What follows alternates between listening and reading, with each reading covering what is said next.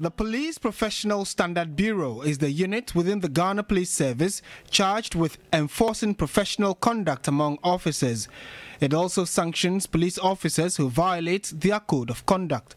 But there have been questions about the effectiveness of the unit in handling complaints put forward by the public.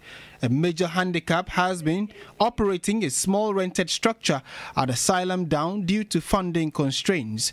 That all changed with the commissioning of a permanent 3-story complex at Nima for the Bureau at a cost of 3.9 million cedis. The IGP indicated the service's commitment to high standards. We want to give you the assurance that we will do whatever it takes to make sure that all those unprofessional things, unethical things, inhumane things that you are displeased with as a public whom we serve, and therefore you, our masters, and we, your servants, if you are not pleased with us, the things that you are not pleased with us, we are going to make sure that we'll do away with them. And we need your help to get there.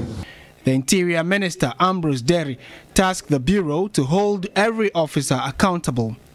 There is the need to deploy an internal mechanism to ensure that personnel live up to the expectations of Ghanaians in respect of professionalism and ethical conduct.